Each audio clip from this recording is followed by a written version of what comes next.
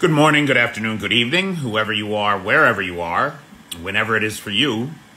For me, it's Sunday, the 3rd of September, 2023, day 557 of Russia's war of aggression against Ukraine.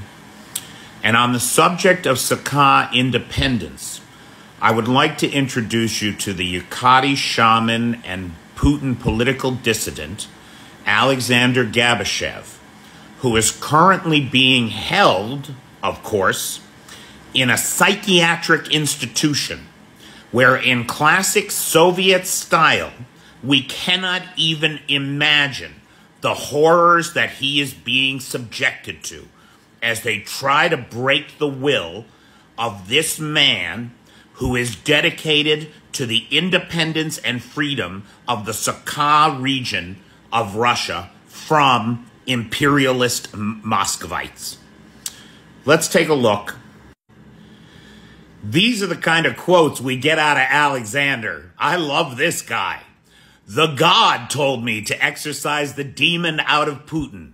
Only a real shaman can cope with the devil. Now there's some insight from somebody that's on the ground, living under the terrorist regime that is Moscow. But this guy is not some loon out in the woods on his own. Not at all, my friends.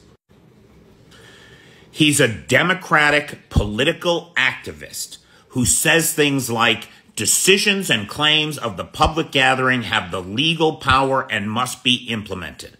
We could translate that maybe into American parlance as power to the people.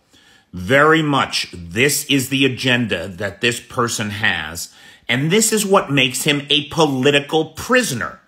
He's not crazy.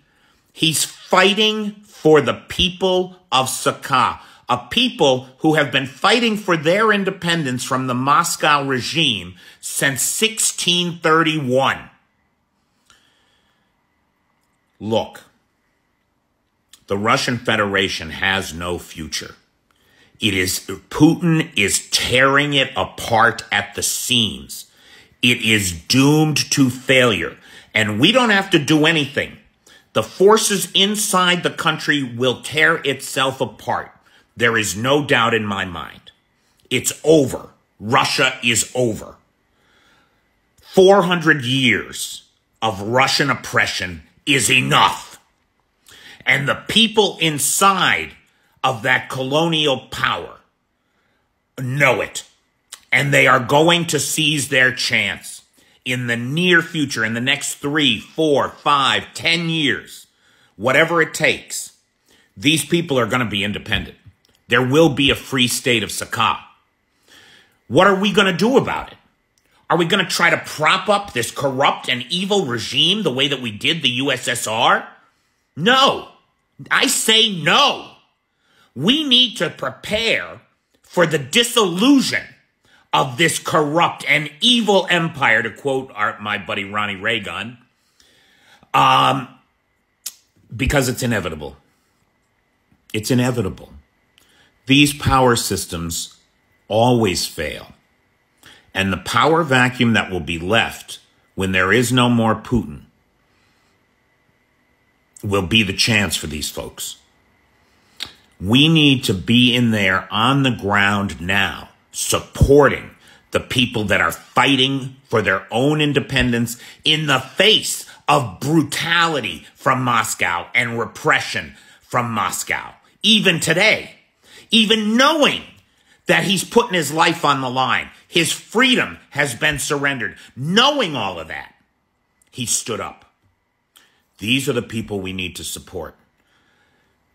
When the chips fall, and they're going to fall, we got to be positioned to prevent the Chinese from exerting their influence all the way to Siberia.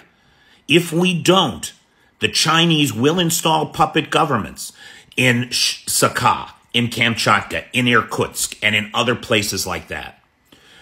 There could be a new independent federation of states in this part of the world in the next 10 years. Let's make sure it's democratic and not aligned with Beijing. Thank you, my friends.